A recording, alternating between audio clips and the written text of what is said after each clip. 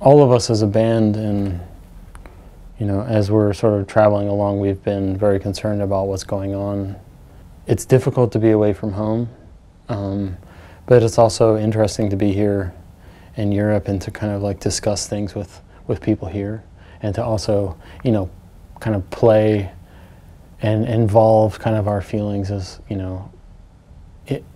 as a reaction to what's going on, and putting it into the music. I think that this event is a real wake-up call to what's happening, not only in our country, but in the world. And I feel like the reaction has been really strong, and feelings have been really strong, and there's a lot of work to be done. And I think that there's, in the past, even with this past election, there's a lot of sort of things that have been talked about, but actually the actions weren't followed through with. People are talking to me, and they're like asking me questions. I mean, that's also what I like. It's like this, it's not just me like trying to reach out and say like,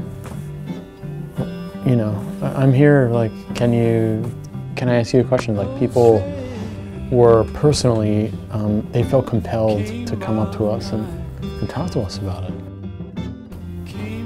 The bottom line sort of concern is human life. And, these decisions kind of get made. And it's such a sad realization that people are going to die because of it. And that's like sort of the most kind of heavy kind of sort of realization to me,